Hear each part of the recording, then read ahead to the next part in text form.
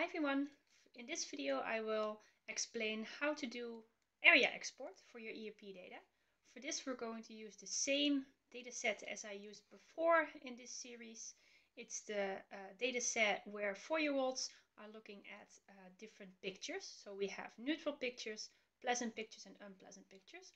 We're now looking at the response, the grand average response of neutral pictures. So this is the averaged over all participants. So what we want to export for now, we want to export the area under this nice peak that is kind of from 200 to 700 milliseconds. So that's the time window that we want to export this area in. And we want to export that from every participant. So what we want to do now, I will explain first what we're exactly going to export. So here's an analysis tree of one of the participants, and we want to export these ends of this data set. So we already segmented in the different types of data. So this is the segmentation for the neutral, for the unpleasant, and for the pleasant pictures. And what we want to do now in this example is export information from for every participant of the neutral pictures. So if you click on it, you see the response of this one participant, 2 neutral pictures for every electrode. And I want to export all of these electrodes, and I want to have the response of this specific participant. Okay, so what you're going to do is click on export, then you go to area information. Then you get this window where you can specify a bunch of things. So we're going to start over here in this corner. So first you need to pick between time domain and frequency domain. So because we want to export an area over a certain time domain, we're going to pick this one because we have a certain time window that we want to fill out. So I already filled it out. It's 200 till 700 milliseconds. Then you have to fill out the name or names of the data sets or history nodes that you want to export. And that refers to these names that you have given to the ends of your analysis tree. Sometimes I call these the leaves. And this is also why it's very helpful to give it smart names, because then it will be much easier to recognize and remember what you have to put in here. So I called them neutral for the neutral picture. And then what you need to do next is to select those files that you want to have data exported from. So usually I would just export all, and that might take a while sometimes, depending on how fast your computer is.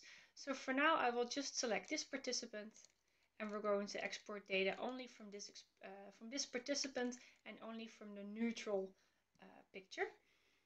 Okay, then we're going to look over here. So I have selected override default decimal symbol, and that's because I work with the European version of SPSS, and there it can get mixed up with the comma and the point. So I have to select this. Then I selected use voltage because I want signed values, so negative and positive areas.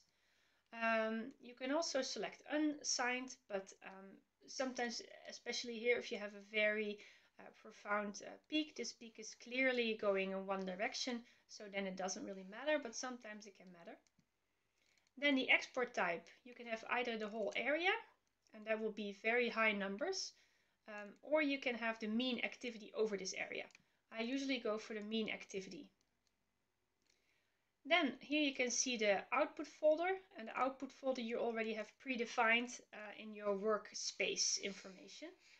But it gets repeated here, so you can get mixed up of where your output file will be located. Then you have to give it a smart name, so you can find it back. Especially if you export a bunch of things, it will be helpful to give this a good name. So for us, it will be LPP and then the neutral condition. Okay, then we're going to export. So we press OK, and then it's going to think. And obviously, because I only have one participant, this was very fast. So now we have a summary of what we did.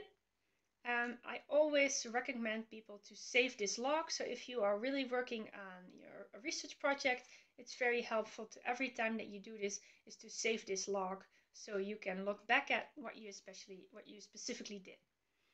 For now, I'm going to close. and I'm going to the folder that I already have here, where we can find, here it is, our data set. So this is the data set. It's always exported in text, and what you can see here is the participant, case 552. If you have multiple participants, they will be summarized beneath each other with the data in every line. And here you can see every electrode that was selected by me with the corresponding area, mean area under the curve. Yes, okay, and in the next video, or in the final video of this series, I will explain how to go from this exported file to SPSS.